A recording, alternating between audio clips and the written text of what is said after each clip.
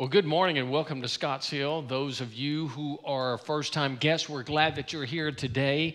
Those of you who are watching us in the Cross Point Center, thank you for giving of your space from here to in there. I know we've got over 200 every week in there, and also at 11 o'clock as well, but we're glad that you're joining us. And those of you who are joining us from home, I want to give a shout out to my wife and her three friends who are in the mountains right now. Chris with her three friends, Marta, Lori, and Kay. They're watching us online. Baby, I dressed myself today, so you can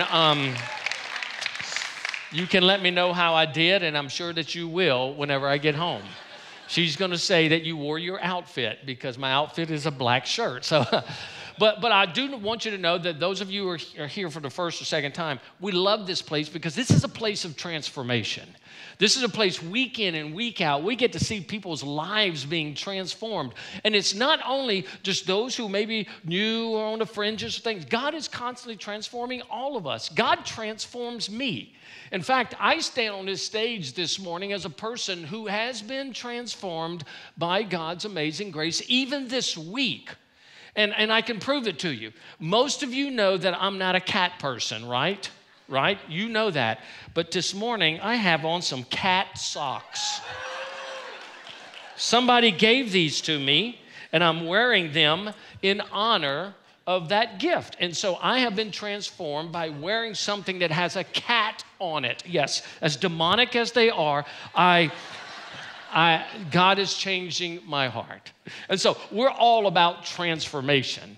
You know, school's about to start, and as Garrett has just prayed over our school systems and all our students and all those are going, school and education has been a huge thing for generations and generations and generations. A philosopher by the name of Jeremy Bentham in the 1860s believed that if we just teach people education, and it was compulsory and required, and we didn't teach people any morals or spiritual issues, or we removed the Bible, just education enough would be enough to transform society. In fact, this is what he said.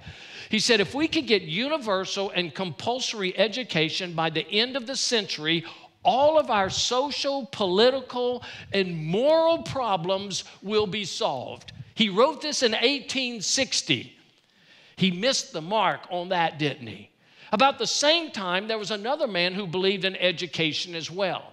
He was the Earl of Shaftesbury, and I don't know what they do in Shaftesbury, but he wrote similar, but he included something very important. Here's what he wrote. Education without instruction in religious and moral principles will merely result in a race of clever devils. Boy, has he proven to be true. And we live in a world that is filled with information, don't we? We have more information than any other time in the history of our world. Yet with all of this information and all of this information that's global, we have not been able to achieve a global utopia. And even with all of the information that we have, many people think that just information alone will solve our issues. But what we've discovered that with more information, there's even more complexities in the world because some of the most educated people have been some of the most notoriously wicked people. And they've used them against the common good for the world. And in fact, in America, we have more college graduates in these days that have what we could call or educated idiots. Yep.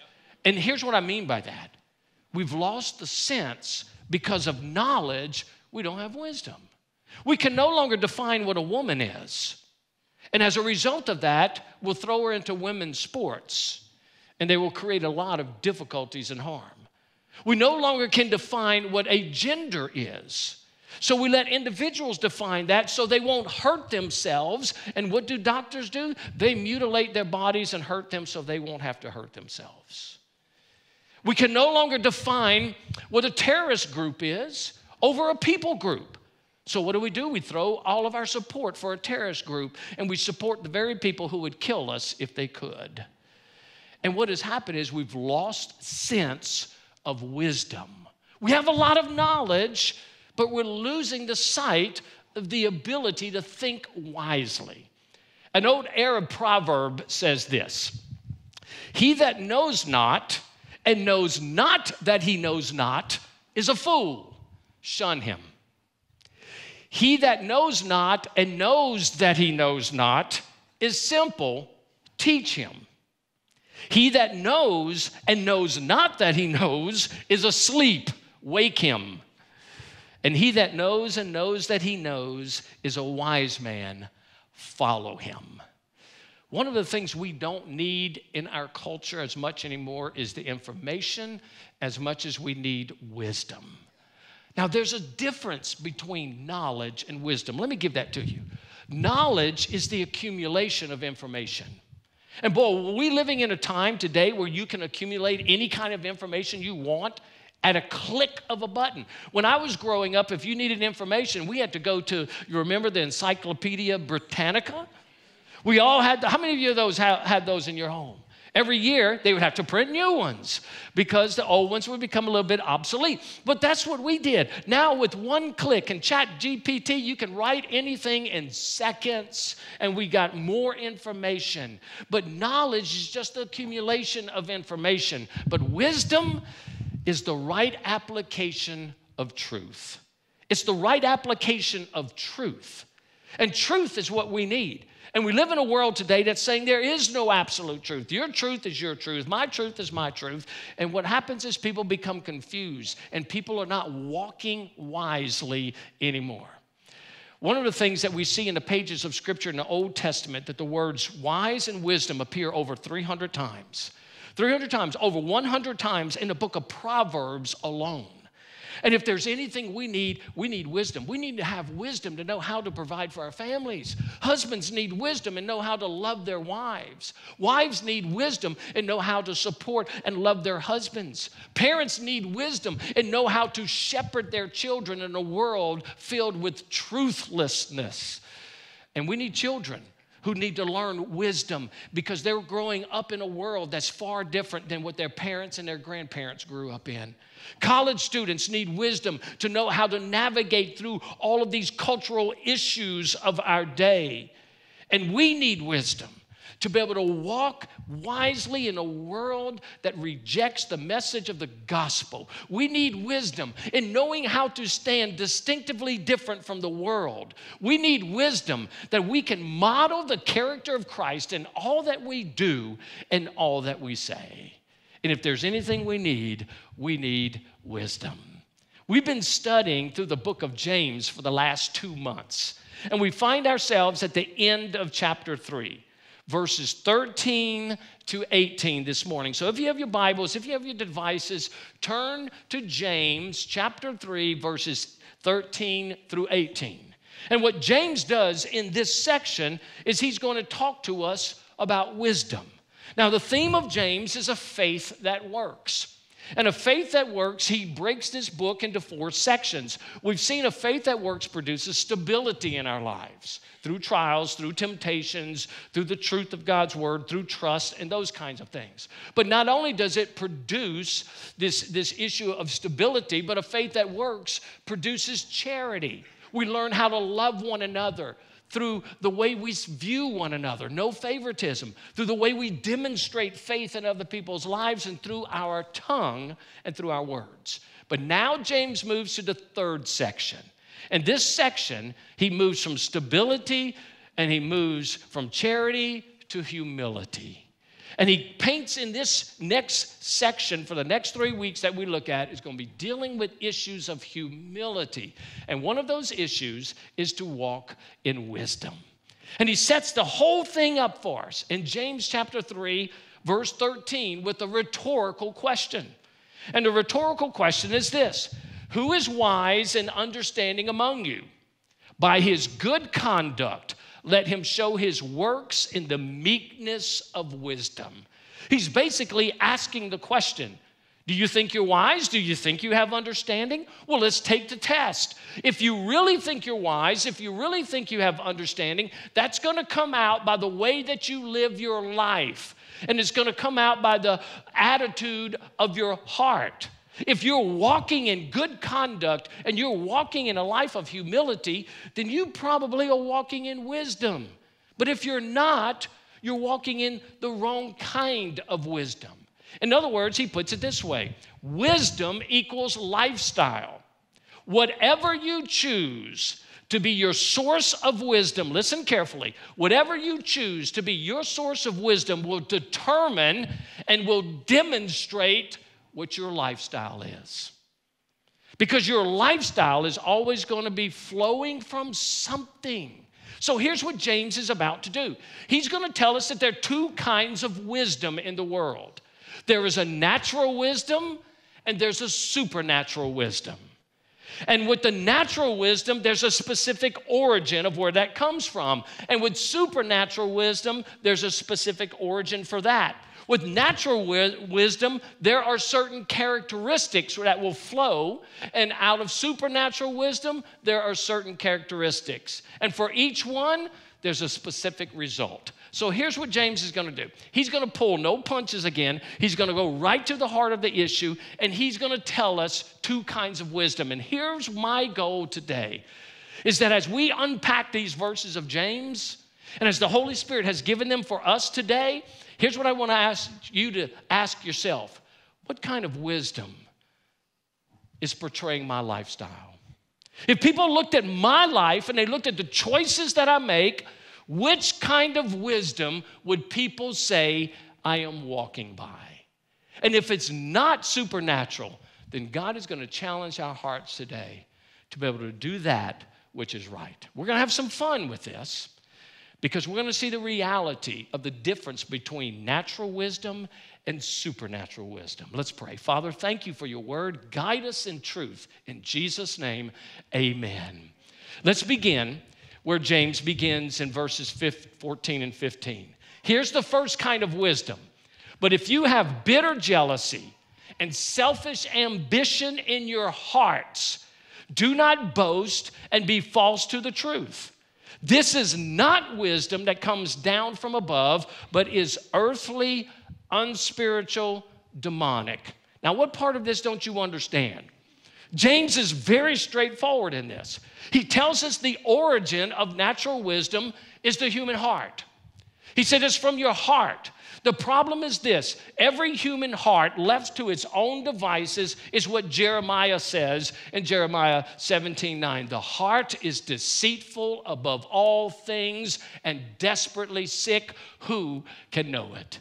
Every human heart, apart from Christ, is depraved. It's totally depraved. That's a theological term. It doesn't mean it's as bad as it can be. It just means it will never be what God intended it to be. Because sin infects every single aspect of our lives, every faculty, our emotions, our thoughts, our passions, our actions, our deeds. We have a sinful nature, and we are born with that sinful nature. And as a result of that, natural wisdom just flows straight out of the human heart that has been fallen in nature. And so he's saying that that's where it derives itself from.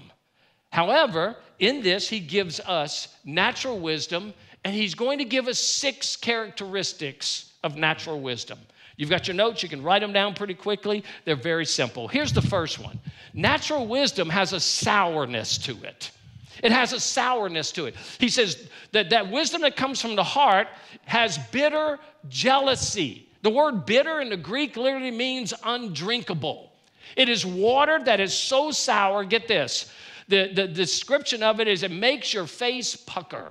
It's like having a permanent lemon head in your mouth that never gets sweet. It's like a Sour Patch, that never turns to sweetness. There is a certain bitterness to this natural wisdom that flows, and it comes with jealousy. And what is jealousy? Jealousy is just simply envy towards someone else. And natural wisdom has this action within us to make us want to be sour and envious of people that have what we don't have. It's the kind of wisdom that Cain used when he killed his own brother, Abel. And he thought he could hide him from God, and God discovered that his blood has cried out to me. It's the kind of envy and bitter jealousy that the Pharisees had toward Jesus. They hated him. They despised him so much that what did they do? They were the ones that orchestrated his death. In fact, you know that it was Pontius Pilate who said this, that he recognized that it was their jealous envy that put Jesus to death. And what's interesting is in Paul's list in Romans chapter 1 of the kinds of sins that lead to depravity, bitter jealousy is followed immediately by murder and strife. And what happens when people are bitter and they're sour and their wisdom that flows from their heart is filled from resentment and anger because somebody else has done something to them, then the natural result is they may not kill them, but they may want them dead. I don't know if you read a couple of years ago about a mom who actually hired a hitman to kill a young cheerleader who was competing for the same position that her daughter was competing for. And she had a person kill a cheerleader so her daughter can win something that she did not have an opportunity to pursue. That is the wisdom that comes from bitter jealousy. Have you ever seen a bitter person? They're almost puckered all the time. And they always have that sour look on their face because they're constantly thinking, how can I get revenge? And how can I get back at this situation? So natural wisdom carries with it a lot of sourness. Here's the second thing James says. Natural wisdom has a self-seeking attitude. He says it's selfish ambition. Selfish ambition. It's self-centered, self-seeking. Natural wisdom wants to always take care of yourself first. It's always going to be about me first. And what's interesting is the word selfish ambition literally means in the Greek the spinning of wool, the spinning of yarn, the spinning of something that can be fashioned for my own good. You know what it became later used for? Politicians. The spinning of stories and the spinning of things. And boy, don't we see a lot of spinning these days. We see individuals who are changing their platforms, just try to win an election. And everything is being spun according to what they hope will lead them to that. And so what happens is this self-centered wisdom a lot of times is about ourselves. I read this story some time ago about a little boy and a little girl, brother, sister. She was 2 years older than her brother. And they were having a debate and an argument over a brownie. There was one brownie left. It was in a container, and they were fighting over the container. No, I get it. The little girl says, I get it because I'm the oldest one and I deserve it. The little boy says, no, I should get it because I'm the youngest, and you've eaten more brownies in your life than I have, so I've got to make up for it. And the mom is listening to all this, and she says, kids, you don't need to fight over this. Let me ask you a question. And she looks at her older daughter. She says, what would Jesus do? And she said, Jesus would give it to the other person. She said, that's right. And she just smiled bigly, and she looked at her little brother and said, okay, you be Jesus. That's the wisdom that's natural to the human heart. Is it not? Don't you always want to be the first in line? Don't you want to be the first one through a red light? Don't you want to be the one to cut everybody off as you're coming through Porter's Neck and trying to go north in that left lane and run past them and run them into the Exxon station with a smile on your face? Say, I'm just more aggressive than you are and more talented. That's the natural wisdom that flows from us. Not only can there be a sourness that flows from our heart because we want to get even, but there's always this self-centered thing that we want to pursue. Here's the third thing he says. Natural wisdom leads to self-deceit. Self-deceit. Whenever you are living by a man-centered religious philosophy of your life, it's always going to be self-centered. It's going to be self-centered, and it's going to lead you to deny the truth. Some translations literally say lie to the truth. In other words, you're rejecting the truth. Paul writes in Romans chapter 1 that many people are suppressing the truth. And when people live by natural wisdom of their own heart that's flowing out of the darkness of their sinful life, what ends up happening is they no longer concern themselves with truth.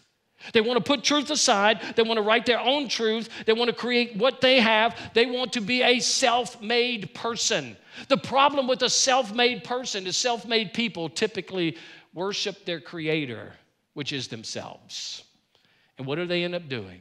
They jettison truth for the sake of what they want to hold to. Many years ago, there was an actress by the name of Shirley MacLaine. Some of you may remember her. She wrote a book called Out on a Limb. And I kind of resemble that book because I fell off a limb. But in that book, what she does is she rejects all kind of other truth. And she says the only truth and the only important thing is you and what you believe. Here's what she wrote, in fact. She said, the most pleasurable journey you take is through yourself. The only sustaining love involvement is with yourself. When you look back on your life and you try to figure out where you've been and where you're going, when you look at your work, your love affairs, your marriages, your children, your pain, your happiness, when you examine all that closely, what you really find out is that the only person you really go to bed with is yourself. The only thing you have is working to the consummation of your own identity. And that's what I've been trying to do all my life. And that's what most people do. They lie to themselves, they reject the truth of God, and they believe that they're going to be the source of all authoritative truth, and they pursue themselves. Here's what Blaise Pascal wrote. It is in vain, O men, that you seek within yourselves the cure for your miseries. All your insight only leads you to the knowledge that it is not in yourselves that you will discover true and good. A few years ago, there was a phrase going around that a lot of people were catching hold to. It was called, the phrase simply said, you are enough. You are enough. You don't need all of that. You're enough. You don't need people to encourage you. You're enough. And the whole thing caught on. You are enough. And what's sad about that is many churches caught on to that. And I've heard preachers preaching that message to their congregation. Listen to me. You are enough. And that kind of preaching is sending people to hell with a smile on their face. And here's why. You are not enough. The whole reason Jesus went to the cross and to die in your place and to face the wrath of God and to be tortured where you should be tortured is because you are not enough. He is the only one who is enough to do what you and I need to have a relationship with God. And those who are walking by the human heart of depravity and are believing their own lies, thinking they're enough, they will never be enough. And so the human heart says, it's going to lie to you. It's deceptive in all of these ways. Here's another one, he says. Now he gets into the last three, which we call the unholy trinity. Natural wisdom is secular. The word secular just simply means earthly. The word earthly just means this. It just means that it views life only from a horizontal view. There's not going to be any thought of spiritual things. There's not going to be thought of God. There's not going to be thought of some vertical approach to life. It's just horizontal. And everything we can figure out in humanity is good enough. Our own accomplishments will be good enough. Our own discoveries will be good enough. Our own thoughts will be good enough. We're going to just remove all of the spiritual things because in humanity, we can't accomplish everything we need. And that's the secular pursuit of life. And from that, what has flown out of that? We've seen all kinds of doctrines that have come out of that. Darwin has created an entire theory that came out of this secular thought. The survival of the fittest. And if morality is not important, and if eternity doesn't exist, then what does it matter how you live your life? Just so you survive. And as a result of that, all kinds of philosophies that are absent from God have taken over the mainstream of our culture, and they're treated as though they're scientific fact. Evolution is one. Because evolution is just the removal of the existence of an intelligent being, so that way I do not have to give an account one day before the one who created everything in me. And so what do? We we just suppress it. R.L. Weissong, who was a great scientist and philosopher, wrote these words. He says, evolution is not a formulation of the true scientific method. They realize evolution means the initial formation of unknown organisms from unknown chemicals produced in an atmosphere or ocean of unknown composition under unknown conditions, with organisms have then climbed up an unknown evolutionary ladder by an unknown process, leaving unknown evidence. There is not one shred of evidence that proves evolutionists are right, but they still insist on calling evolution fact in spite of the facts. What's the major word there? It's unknown. And all of that is a secular approach to saying, you know what? Let's leave God out. But then there's another one. Natural wisdom, he says, is sensual. It's unspiritual. The word sensual actually means animalistic. It means it has the instincts of an animal. There's not a whole lot of reason to it. We just kind of run on what we feel. What is my passion? If it feels good, do it. You deserve it. Do whatever your heart desires. Follow your heart. That's the worst advice you can ever receive. But what happens is this central approach says, you know what? You just listen to your own heart. You listen to your own passions. You run after it. Don't worry about all these other things. It's unspiritual. It's all about yourself. I read about these two guys that went to a restaurant together, and it was a seafood restaurant. They both ordered flounder. And when they ordered it, the waitress brought two of the plates. She put them right in the center of the table, long ways. She didn't want to give one to the other and one not to the other, because one flounder was obviously larger than the other flounder. And so the one guy grabbed the large flounder, pulled it to himself, took the small flounder, and gave it to his friend. And the friend looked at him. He says, well, you got some kind of nerve there. He said, well, what would you have done? He said, well, I would have done the right thing. He said, what's that? I would have taken the small one and gave you the large one. He says, isn't that what we got? And sometimes what we do, we can shroud our righteousness in what we really call passion. And what happens is we all have the tendency to do that. And it's sensual. We're driven by these passions of our flesh. And here's the last one, and this is the most serious. Natural wisdom is satanically inspired. He says it's demonic. This wisdom that does not come from above, but originates from a fallen human heart, becomes to be inspired by the devil himself. I want you to think of these last three. We're talking about secular, we're talking about sensual, we're talking about this satanically inspired.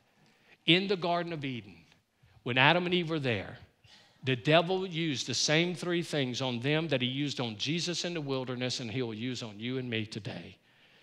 He said, look at this fruit, and you're not supposed to eat of this tree, but did God really say? And the day that you eat of it, you will not die. You will be like God, knowing good and evil. Then it says this, Eve saw that the fruit was appealing. She saw that it would be good for her taste. And she saw that it would make her like God. Lust of the eyes, lust of the flesh, and the boastful pride of life. He used that in the garden.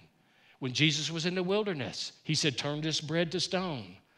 Lust of the eyes, lust of the flesh. Look at this, you will receive all these kingdoms of the world, and everyone will worship you, the boastful pride of life.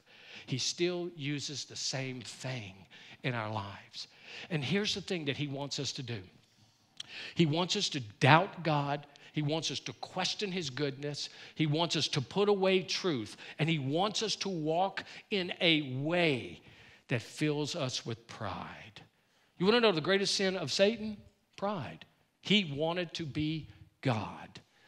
And let me tell you what pride is. Pride is the idolatrous worship of yourself. And pride is the national religion of hell. Every single person in hell is there because of pride. And they followed the one who has enticed them and led them to that way. It is satanic.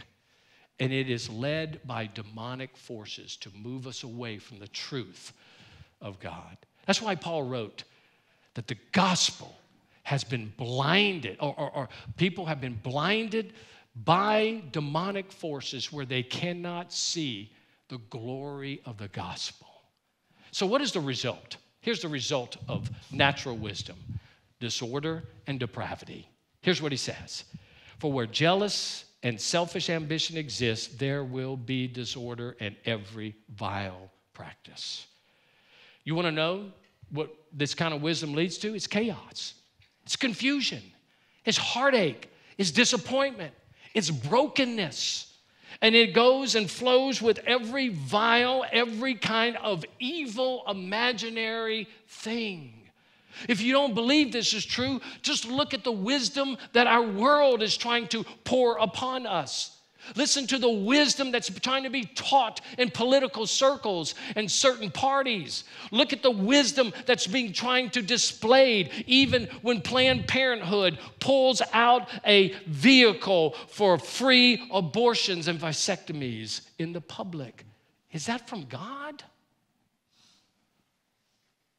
Those kinds of things flow from a natural kind of wisdom that ultimately will lead to disorder and depravity of every kind. Now, here's what James does. He warns us about this. But he doesn't drop the mic and walk off the stage. What does he do? He gives us the other kind of wisdom.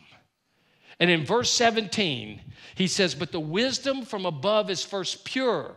It's peaceable, it's gentle, it's open to reason, it's full of mercy and good fruits, it's impartial and sincere. So he gives us a number of characteristics that we're going to go through very quickly because they're short. Here's what he says. Supernatural wisdom, first of all, is wisdom that comes from a relationship with Jesus Christ.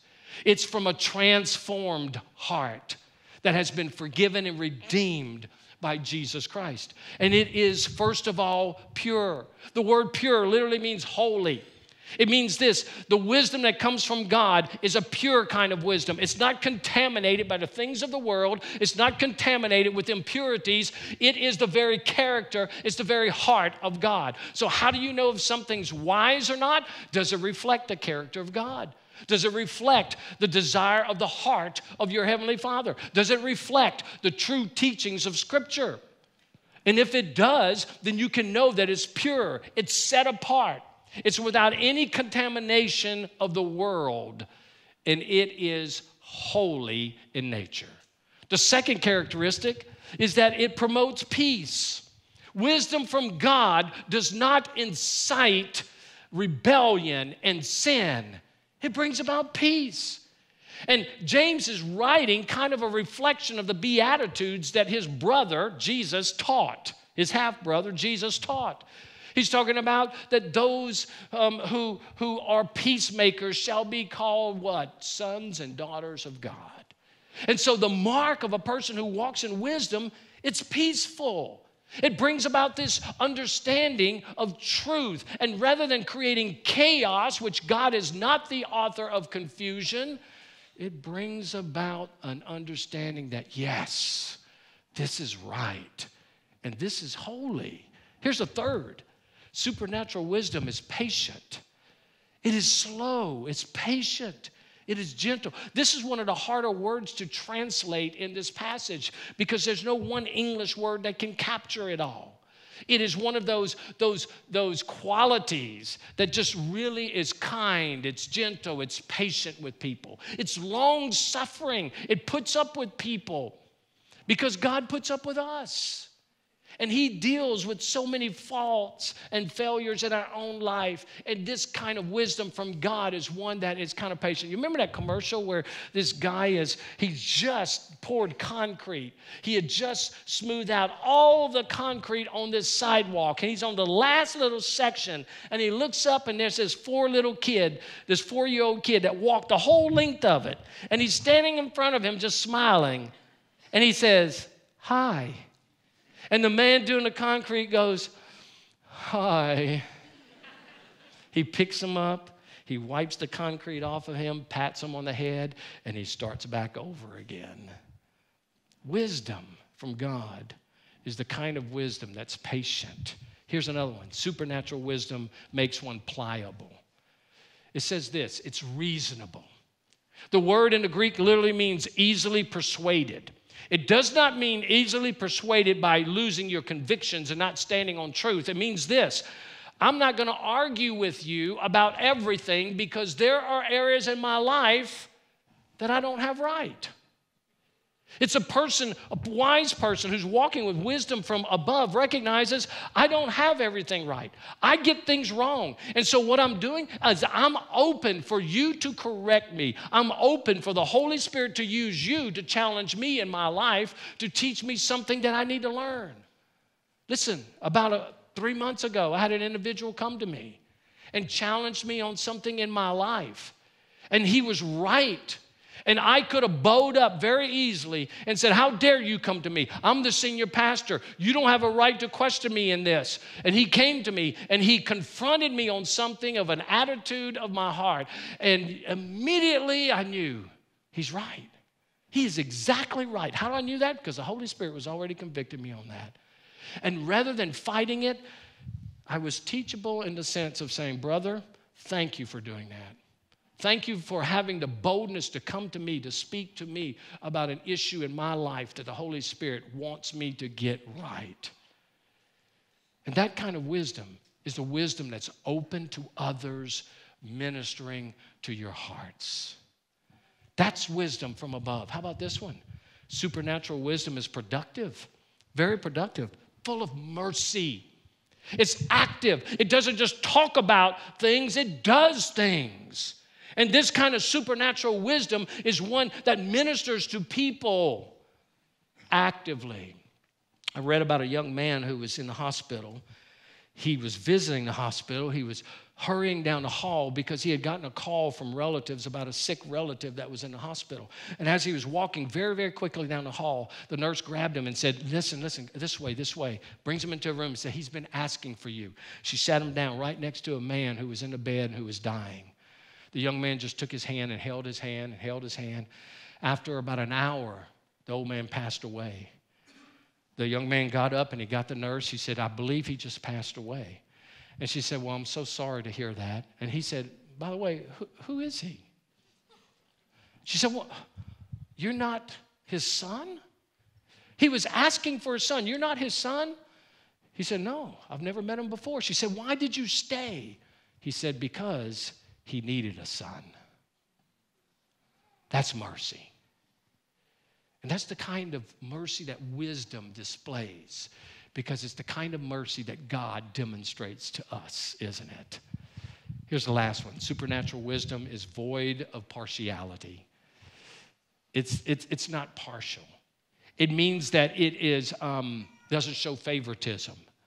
That wisdom applies to people wherever they are, whoever they are, and it's given freely. I said that was the last one. There's one more.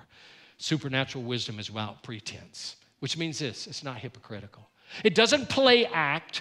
It is the real thing. Now, what is the result of supernatural wisdom? Here it is: the cycle of righteousness. It's a cycle of righteousness. Where the other one promotes disorder and depravity, this brings a cycle of righteousness. And a harvest of righteousness is sown in peace by those who make peace. What James is speaking about here is the law of the harvest. The law of harvest says this: you reap if you sow, you reap what you sow, you reap later than you sow, and you always reap more than you sow. And so as we are sowing seeds of righteousness, some of those bring about a great harvest immediately, but some of them are planted and tucked away in the ground. And as the Holy Spirit begins to do that work, those seeds of wisdom and righteousness begin to take root, and eventually they begin to grow. And the cycle continues over and over. So what James is saying here is there are two kinds of wisdom. There is an earthly wisdom, the natural wisdom, and there is a supernatural wisdom. The question is, which one are you living by? Which of these two demonstrate the character of your life? Now, our heart's desire may be to live by a supernatural wisdom, But we may find ourselves from time to time listening to the wisdom of the world. In the Rockefeller Center in New York City, in that building, there are 4 murals that are painted on the wall. It's painted by an artist by the name of Jose Maria Sert. And he painted 4 different murals on the walls. The first mural is a picture of an ancient man, a primitive man, working with primitive tools, trying to survive in a very difficult environment. The second mural is a picture of a man who has created tools. And by the use of those tools, he has created some comfort by which he and his family can live. The third mural is a picture of the Industrial Revolution, where there has been the creation of machines, where man is both master and slaves of the machine, and great industries and cities have been built. But then the fourth mural is really one that seems to be out of place. The fourth mural is a picture of Jesus on the mountainside teaching the Sermon on the Mount. And with the Sermon on the Mount, people are trying to desperately reach him, men, women, children. And as they're climbing up, the caption written under that picture are these words: man's ultimate destiny depends not on whether he can learn new lessons or make new discoveries or conquests, but on his acceptance of the lesson that was taught him over 2,000 years ago, the very wisdom of Christ. Where do you get supernatural wisdom? It's only from a relationship with Jesus. It's only from a heart that's been transformed by Jesus Christ. The Apostle Paul captures this all through the New Testament. He says, Christ is the power of God and the wisdom of God, who became to us wisdom from God and righteousness and sanctification and redemption. He writes in Colossians that in Christ are hidden all the treasures of wisdom and knowledge. Then he writes in Romans, he says, oh, the depth of the riches, both of the wisdom and the knowledge of God, how unsearchable are his judgments and unfathomable his ways. Here's what God is asking you today. What wisdom guides your life? Which wisdom are you pursuing? It measures by what you believe and how you act and how you live. Are you under the supernatural wisdom of God? Then let me ask you this. Why, believer, do you run after the wisdom of the world? Why? You have everything you need for life and godliness in Jesus. Pursue that wisdom and let that wisdom be the character of your life. The second question I would ask is, if you're here today and you're not a believer, here would be my question. Why are you pursuing the wisdom of the world that will never satisfy nor give you life? That wisdom can only be found in a relationship with Christ. And my friend, if you are not walking with Jesus today, the invitation of the Lord Jesus himself is before you and saying, leave the things of the world. They will not lead you to anything but disorder and death. Come to me. I will forgive you of your sin. I will give you eternal life. I will grant to you a wisdom that you can't even comprehend, that will change the course of your life for eternity. So James hits us again. Ask, what wisdom are you living by? And as we go through this season, particularly this political season, and everything that we're hearing, ask yourself, is that something that would be from God? Or is that something that would be from a human heart that is depraved and needs redemption? Is that something that will honor God? Or is that something that will just satisfy me? May we walk in the wisdom that brings glory to God and that will bring benefit to our lives and the lives of others. Let's pray. Father, thank you. Thank you for your truth. May we walk in wisdom that is pure and peaceable. Father, that's pliable in our hearts, that's productive. And may we live in such a way that the way we live our lives will be a demonstration of your very character in us. And we pray in Jesus' name, amen.